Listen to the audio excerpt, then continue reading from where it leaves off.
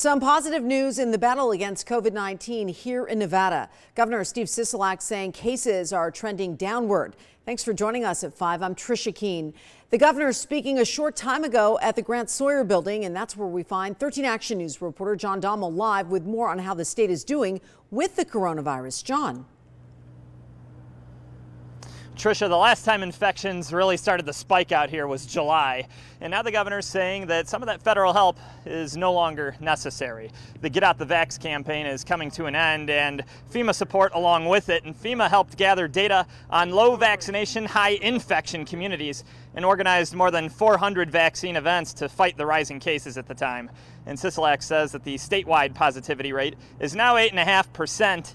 And 63% of Nevada's eligible population, that's 12 and older, is at least partially vaccinated as the numbers move in a generally more positive direction. I'm hopeful that the worst is behind us, but you never know with variants that are coming forward. I think that we've got making significant progress on the virus and as it relates to Delta, which caused our last surge. I'm not anticipating any more mandates.